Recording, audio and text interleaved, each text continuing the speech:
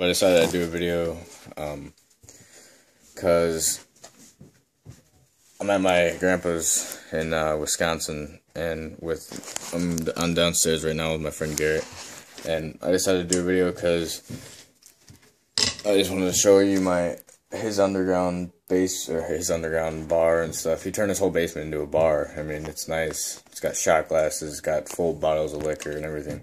He never really, he doesn't really drink any of the liquor down here, but I think it's pretty sweet. We just got these floors redone. They've got like gold sparkles in them. It's really nice. He just got that done.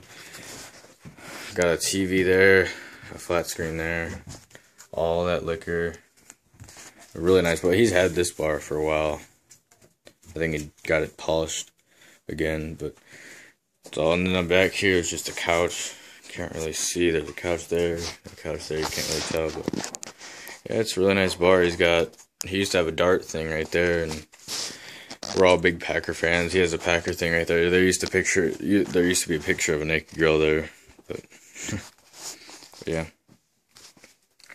it's pretty nice. I like the floor. It's all sparkly. But yeah, I guess I'll see you guys later, and make sure to rate, comment, and subscribe.